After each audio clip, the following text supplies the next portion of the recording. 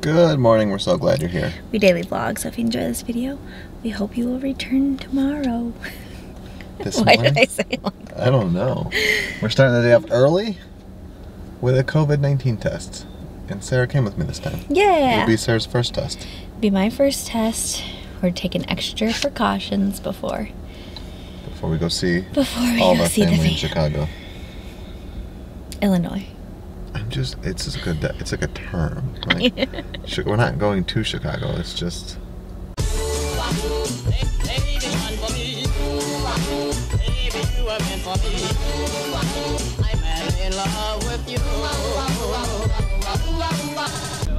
Well, look at this, aren't we super fancy and cool? Both business people. Just Sarah's editing the vlog. I'm getting my workday started. Just one not showing you my screen because hashtag confidentiality. This is the closest Peter's ever been, like upon arrival. Yeah, so we got our car marked.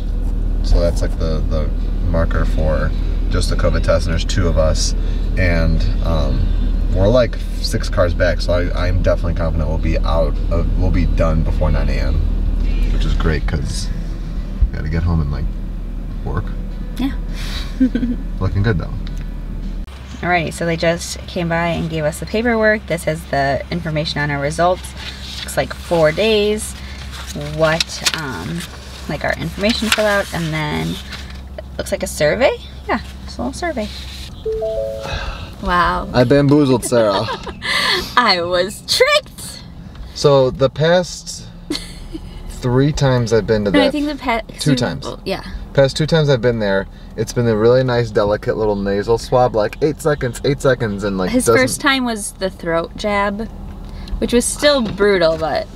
Then we just got, with no warning, and they went to Sarah's window first, the ominous back of the nose. Great. And I didn't know they did gosh. it in both nostrils. And yeah, that was, I think it was more that we weren't expecting it, because she was like, okay, just like bring your head as close as you can, and full on. That was intense. And Peter watched and then had to like anticipate that he was getting it next. We had to get some gas, but now we're on our way home. I actually finished the vlog while we were there, and Peter got a lot of work done, so A+ productive morning. So we are home. We are watching On the Trail Road to the 2020 primaries. And I'm about to do something super, super duper important, and that is register us to be able to vote by mail for both the Florida primary that's happening later in August 18th, and also the election in the fall in November, because I am due like within a week of election day, and there's just the risk that we are going to be in the hospital then. And so for both of these very important elections, we are not going to be, we could potentially not be able to vote in person. The reason for the primaries in August is that's when we are going to be home for our baby shower. So I'm going to go do that. We also wanted to encourage you to look into how you might need to have to go about registering to vote by mail, especially with the coronavirus very much so a reality in our country. And so if you forgot that you have to do that, or that you want to do that, or that might stop you from voting, go stop watching this video and look it up now. Google. Good afternoon, everybody. We got Harry Potter going on over here, and I had the thought, I was like, you know what, at some point in life I'm going to be back in an office, so why not, with my blackout curtains on, hang out in here for a while and just work from my room in my comfy, cozy bed while I'm running programs, because today I'm like building a lot of resorts in our systems, and that takes a lot of tedious time, but I've built some programs to do it in an automatic fashion, but I have to like monitor them.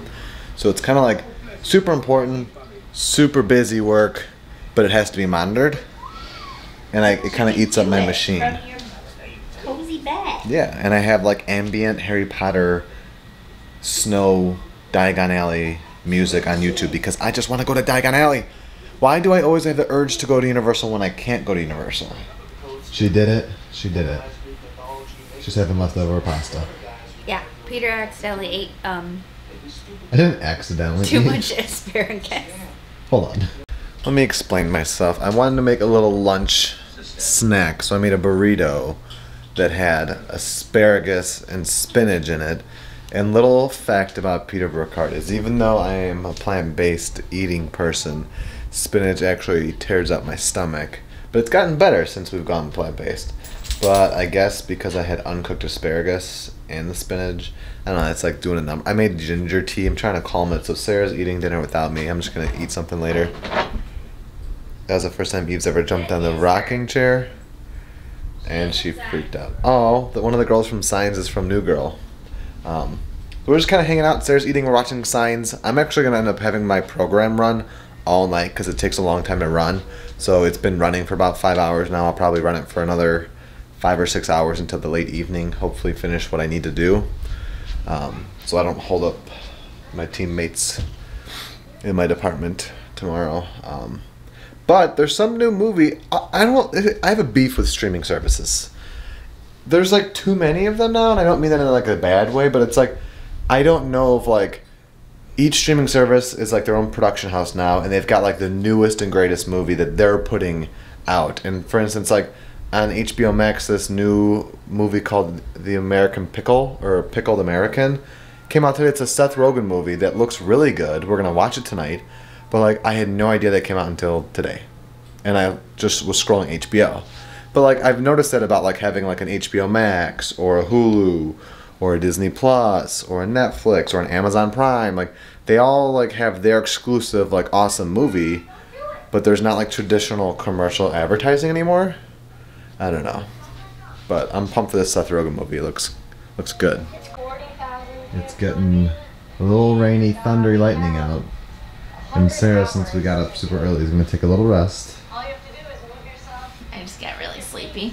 Take a rest. I'm just going to watch some Solomon TV on YouTube. Right now it's Courtney DeWalter, and she's kind of freaking out right now. Oh, it is coming down. 3 hours later. So I lay down for that rest, and I woke up 3 hours later in the Twilight Zone. Like, it feels like the middle of the night. I don't know what day it is, what time it is. But I'm awake. I ate a Pop-Tart. And now we're watching New Girl. And probably, I woke up just in time for Peter to leave to go on a run. Did you know that the Ford Fusion, the car that we have, is one of the main sponsors of New Girl? And they like drop subtle hints about it all the time. But I always like that connection we have. Got good news and bad news. The good news is my tattoo is at like a scabbiest state. I thought you're not supposed to let it get scabby. Well, like I think it has to get to some degree. But there's some, like one of the stars is almost all the way healed, it looks like. And parts of the bars are too. So we're getting there. And now I'm going to go run, and I'm scared it's going to be extremely humid because it stopped raining like 30 minutes ago. Here, this has been your close upward angle shot of Peter's head. I just did a really close upward angle shot of my face from like right And we here. didn't even plan it. No, we didn't. Next you need a close up shot of Eve's face. Did I just sound like a witch? You did. Here's Evie's awkward close-up, and it's the cutest of them all. Does anybody make lists on envelopes? I do understand this is quite wasteful because the envelope that you like paid for is never going to be used for its purpose, but I feel like envelopes were always accessible at my house, and I don't know if my mom just did it and then I did it, but it's the perfect size for list making, and so I always use envelopes for lists. Anywho, this light is kind of crazy, but we do leave a week from tomorrow, and so that list, I'm just starting to get my like plan situated, our meal situated for the rest of the week, basically to see if we need to go grocery shopping even just like for lunchy stuff, I think I have all of our dinners planned out. So that's good.